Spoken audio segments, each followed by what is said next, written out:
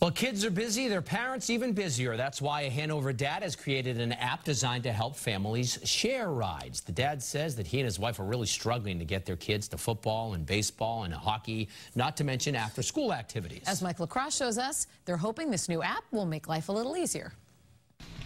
Shay O'Grady is used to crisscrossing the town of Hanover to pick up her 9-year-old son and 13-year-old daughter.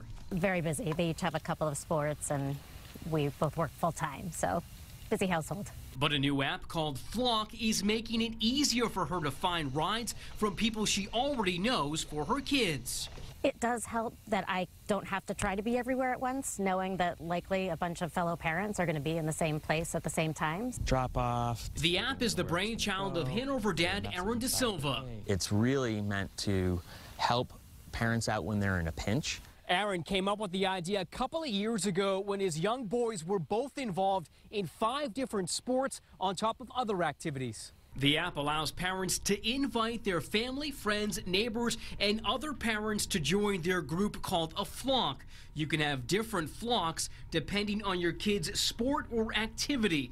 This creates a centralized location within the app for the transportation discussion. Through the app, parents can ask for help or offer help with rides.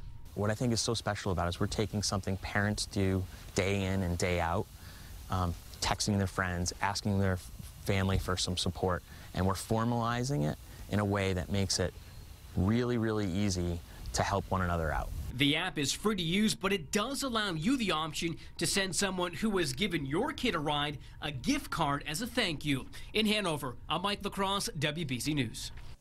Well, it seems like a really good idea because it can be very difficult to get to all these events. Right, and as parents, you want to be able to help each other out. That's one way to do it. And you have to have somebody you can trust, so it has to be somebody in your circle of friends.